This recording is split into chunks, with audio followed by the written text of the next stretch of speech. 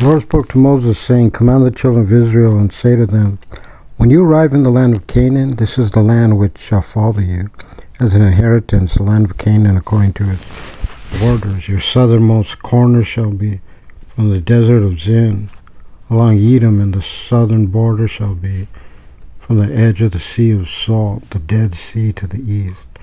The border then turns south of Malay, Arakim, elevation of Arabim, passing towards Zin, and its end shall be to the south of Kadesh Barnea. Then it shall extend Hazar Adar and continue toward Asmon.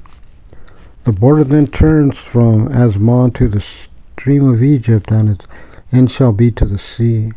The western border shall be for you the great Mediterranean Sea, and the border this shall be your western border. It shall be your northern border from the great Mediterranean Sea. Turn yourselves toward Mount Hor. From Mount Hor turn to the entrance of Hamath, and the ends of the border shall be towards Zedad. The border shall then extend to Ziphron, and its end shall be Hazar Enan. It shall be your northern border. You shall then turn yourselves toward the eastern border from Hazar Enan to Shepham. The border descends from Shepham toward Riblah, the east of Ain.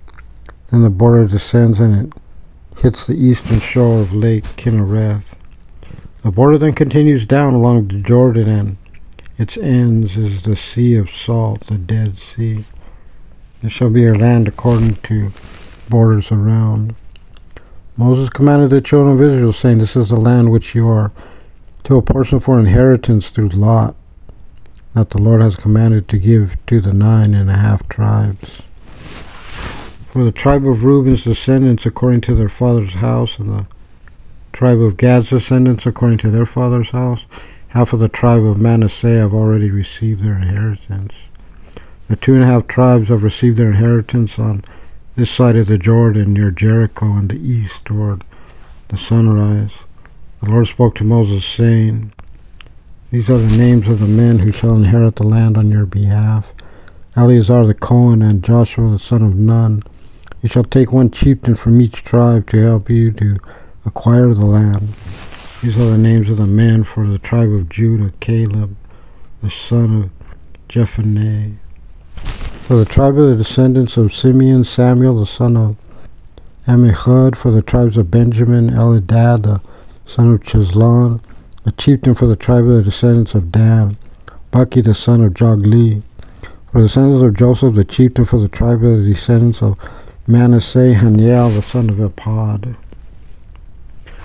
Chieftain for the tribe of the descendants of Ephraim, Kemuel the son of Shiptan. The chieftain for the tribe of the descendants of Zebulun, Elizaphan the son of Parnach.